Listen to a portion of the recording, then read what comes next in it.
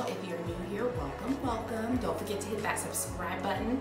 Today I'm going to answer some of my most frequently asked questions about my curly hair. We're going to be doing FAQs all about my wave nouveau. It's for Gina.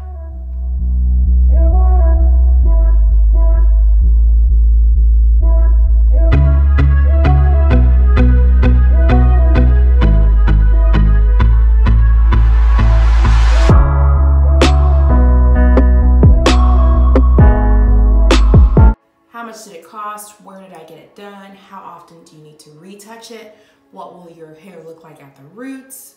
We're going to be answering all of those questions. I'm spilling all of my tea on what I did to my hair, how I keep it up, and what I plan to do with it in the future. So don't forget to hit that subscribe button. I'm getting ready for the day, and I'll show you what I look like after I get done with all of my hair and makeup for today, and then we'll jump into the topic of answering my most frequently asked questions, whether that's live in person in my community or here on YouTube or on my other social media platforms. If you're not following me already, I do have a Facebook page and an Instagram page with this same name, Sincerely Mrs. Griffin. So head over there after this video so that you don't miss anything concerning curly hair or low carb cooking. So this is my super simple look for today. I've got my hair half up, half down, and I'm done with my makeup. Super simple makeup with a drastic lip. Here's how my hair looks from the back.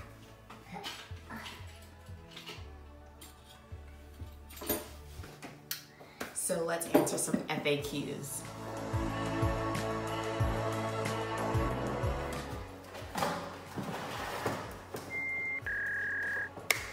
Okay. Let's get into those FAQs, my most frequently asked questions, all about my wave nouveau or curly perm. I have my notebook here and I have my tea. I'm spilling everything right now. One of the most frequently asked questions that I get is, what did I have done to my hair? I get this question all the time. People usually start out like, so your curls look different, but I can't figure out what you did. What did you do to your hair? Well, I got a wave nouveau. It is a curly hair perm or a curl reformation. Basically, I went from my biological God-given hair curl pattern, which was a 4A, to my chosen curl hair form pattern because I chose the roller set that I wanted to use. And if you want to know which rollers I used for my hair, I went with the gray rollers and the white rollers. My hairstylist did a mix of the two. The next question I get asked a lot is, where did you get it done? I got my hair done here in Northwest Florida at the Smart Style Salon in Walmart. And before you go dissing Walmart, the reason why I got it done there was because there was a stylist there that I trusted, that I asked a whole bunch of questions to. If you go back and watch my Wave Nouveau salon experience video, you'll get to see the whole thing happen. It's a short video, about 5 minutes, but stay here on this video and finish this one first, and then you can go watch that one. But anyway, the lady that did my hair, I trusted her with my hair. I knew that she knew what she was gonna be doing to it, and I went in and asked her a bunch of questions about the process. What would it look like? What would it do to my hair? I came in with pictures. I was prepared. I Googled. I got on YouTube and tried to find out some information. I tried to find some videos of some girls that had hair similar to mine before, and then to see what mine would look like after. And I just trusted Miss Denise that she knew what she was doing with my hair. And funny story, I actually went in. I made an appointment and I went in the first time to get it done. And when she told me about all the process that it would take to get my hair from 4A to what it is now, I got nervous. I got cold feet, and I actually turned around and left the salon. I told her, I was like, I just can't do it. But I brought her a nice little gift anyway, just to say thank you, and she was really appreciative. And Then the second time I made my appointment, I said, Miss Denise, I'm ready to do this. I'm ready for a change, and this is what I want to do with my hair. And I went in, I was still really, really nervous. If you watch the video, you'll be able to see how nervous I was, but I went in and I just had it done, and I have loved it ever since. Like, has it taken some getting used to? Yes, obviously, yes. It will take getting used to because it is a chemical process, and it does take time to get used to it, from going from being 100% natural to now having this permed hair. Like, are the systems gonna be in place for just general good hair care? Am I still using the same system for general good hair care? Yes. But is the process the same? No, not exactly. And I'll explain that here in a little bit. Another question I get asked a lot is, how much did it cost?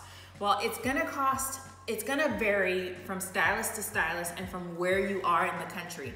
I've watched some YouTube videos where girls say they pay, you know, upwards of $400, $500 for a Gina Curl, or there's different names for it, but like the one that I got is called a Wave Nouveau, and it cost me $100 in tax and a tip. So that's what mine cost me, was about $100. I don't remember the exact price, but I remember that it was a little bit over $100 for the whole thing.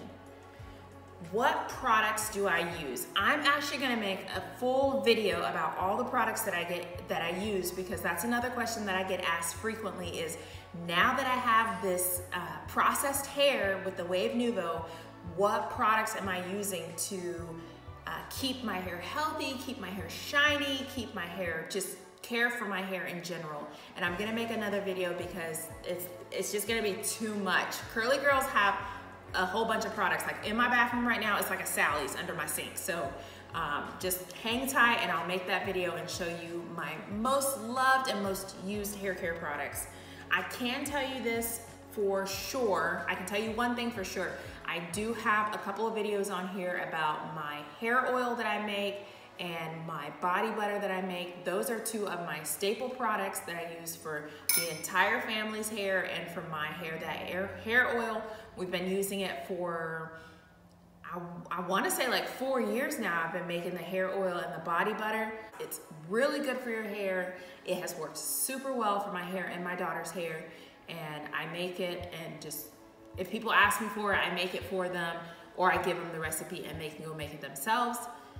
But those are the things that I do. I'm still doing, if you ask me like what method am I using for my hair, I'm still using my same curly girl method, which is the lock method of liquid oil cream. So I'm still using that process and taking care of my hair.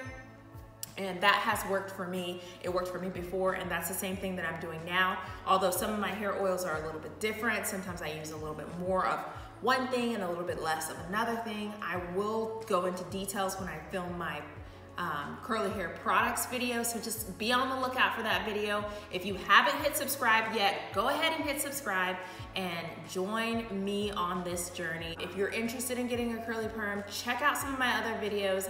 I'm going to film as much as I can of my hair and what the process has been like.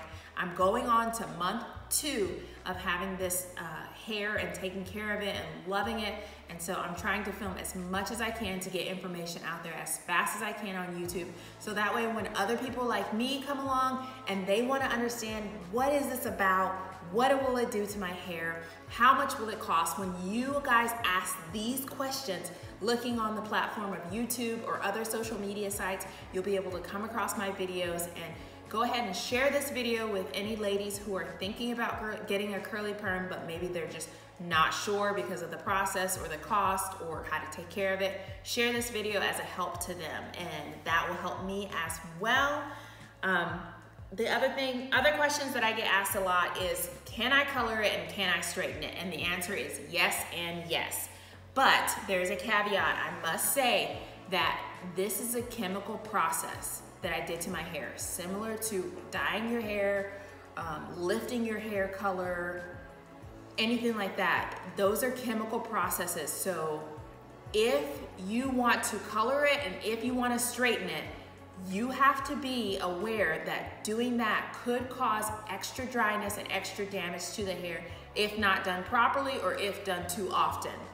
One thing that I would say is I don't color my hair. I didn't color my hair when I was natural, and I don't plan on coloring my hair now. And the reason why I got my wave nouveau is because my curl pattern, I loved it. I had big, gorgeous hair, but I just wanted something different. I wanted the full length of my hair to show, or most of it to show, compared to having my 4A hair where the curls were just so tight, and I just felt like I looked like Shirley Temple some days with the short hair up to here, when knowing fully good and well that my hair strands stopped here. That's why I wanted to get it done. That's one reason. The other reason why I wanted to get it done was, I wanted something different. I wanted to be able to see more length of my hair. I love wearing my hair straight, but I also love wearing my hair curly. And with the wave nouveau, it's kind of in between of those. It's kind of right in the middle of those two things, where I get a lot more length with my hair, so a lot more of my length shows, but I also get to wear my hair curly, and I don't have to use the flat iron in it. And that's one thing that I would say is, if you get this done, like my stylist told me, minimal heat. Repeat it with me. Minimal heat. Don't use heat too often, because your hair's already gone through a chemical process. Right now, what you need to do is just nourish it, love it, deep condition it, and just take care of it in the state that it's in. If you want to do more stretched out, more straight looks, you can do other things. You can do Bantu knots, you can do braid outs, you can do binding, there's different types of ways that you can stretch your hair to make it look more straight, or to put it in different styles without using heat to straighten it. So you can color it, you can straighten it, but you run the risk of damaging it. So I would not recommend that you do that often. What has your breakage been like? What has your shedding been like? I think that my breakage and shedding has been the same as when I was natural. I feel like it's just about the same amount of hair when I do my deep conditioning treatment, and when I co-wash in the shower, I think it's just about the same amount of hair that I'm finding in my hairbrushes or combs, or even my hands from detangling, as I did before. So I don't feel like it's changed any. If anything, I feel like it's lessened in some regards with the amount of hair that I lose in the shower. My method of care and styling, I'm using the lock method, which is liquid oil cream. So I'm still doing the same thing that I did before when I had my natural hair. How often do you get it retouched? What a retouch is you'll go into your salon of choice with your stylist of choice, and what they'll do, if they're properly trained and do it correctly, is they will just touch up the roots, just like if you had your hair highlighted or if you had your hair colored. You would just go in and get the part of your hair that has not been chemically processed. You would get that processed. And my stylist told me that a retouch is done about every 6 months, depending on how I feel about getting it done. Now, if I was someone who before came in to get this hairstyle and I had straight hair, it would be a drastic change from seeing that straight hair to seeing the curly hair. You would be able to tell, like, there's a big difference. But because I had curly hair before getting this done, when my hair grows in, it's gonna grow out curly. And what I think is gonna happen is, I think that as my hair gets longer at the root, and since my coils are 4A, they're pretty coily, I think it's actually gonna cause my hair to look shorter, because it's gonna lift it's gonna lift up all the hair, because at the base, at the root, it's gonna be a much tighter coil. I don't think that it's gonna look very drastic, like from my natural hair to the perm hair. I think I'm gonna be able to blend it. Right now, like I said, I'm going on to month 2, and I looked at my hair the other day. I can already tell that I have an inch of new growth. Like, my actual God-given born curls are coming back in there, and I'm really excited to see that new growth. So I'm just gonna play it by how I feel, if I'm ready to do it, to see if I should go back at that 6-month mark, or if I should wait until the 9-month mark. My husband is graduating in December, and so we have a big graduation ceremony, Lord willing, in December. And so, you know, I'm gonna wanna look right for that graduation ceremony for him because he's worked really hard. So that will be my 6-month mark, is in December, since I got this process done in June. So I will let you guys know if I'm going to get it done, and of course I will take cameras with me to film if I decide to get the retouch before his graduation. So the retouch is just going to be the perm again on the roots, on the new growth, and then Miss Denise said that she will put the rollers back in all over my head and then rinse that out and, you know, do the whole thing. But the retouch should just be just the roots of your hair. Okay. Would I do this again, and what's my overall rating of this process? Yes, I would do this again. I'm very happy with how it turned out. There are some days where I'm like, man, I really miss like my big fro and my big hair. And you know, one of the things that I actually really miss is just doing a pineapple where all of my hair is on top and it's just like short and curly and the curls are just sitting up there. I always used to get compliments on that hairstyle. And now, because the curls are more elongated, it doesn't sit the same way, but there are other things that I can do. So I'm exploring my options and trying new things. I did just film a video about all the different ways that I style my hair for work and that are pretty easy to do. So if you want to do that, it's the video right before this one. So go check that out and see how I style my hair for a work day, all the different things that you can do. I have been very much enjoying this hairdo and getting used to it. I love wearing my hair down. I love being able to flip my hair. I love that when the breeze comes through my hair, like some of my hair actually hits me on the face. Like these are all new things that I didn't experience before, because with 4A hair, like my hair, it moved, but it pretty much like stayed in its place. Like I didn't have hair like hitting me on the face or anything like that, or just whatever. But I loved my hair before. I thank God for my hair before, but I love my hair now too. I love that I have more options. And you know, that's what I want to convey to anyone who's watching is whatever hair God put on your head, be thankful for it, be happy with it, but just know that if you want to change it, there's probably a stylist and a salon out there that can help you get the hair that you want to get. And if you don't like it, guess what? Your hair is gonna grow back. It's gonna grow back. I have been relaxed with dead straight hair. I did my big chop where I had 1 inch of hair. I'll try and find a picture and insert it, but it was 8 years ago when I did my big chop. And then I had my big, gorgeous hair that I also loved, 4A hair, and now I have this wave nouveau. So the sky's the limit on my hair and what it can do, and the sky's the limit on your hair too. If you guys have any other questions about a curly perm, the wave nouveau process, what I had done to my hair, how I take care of it, be sure to leave a comment down below, and don't forget to subscribe to this channel for more curly hair care and some low-carb cooking tutorials. I love you guys. I'll talk to you guys in the next one. Bye. Oh, I almost forgot. I was gonna give my best tips for taking care of your hair, no matter what kind of hair you need. These are tips that any kind of hair can use. Okay, tip number 1, I'm going to say, don't forget to moisturize. Tip number 2, deep condition. At least once a week, you should be deep conditioning your hair. Tip number 3, don't skip out on the oiling.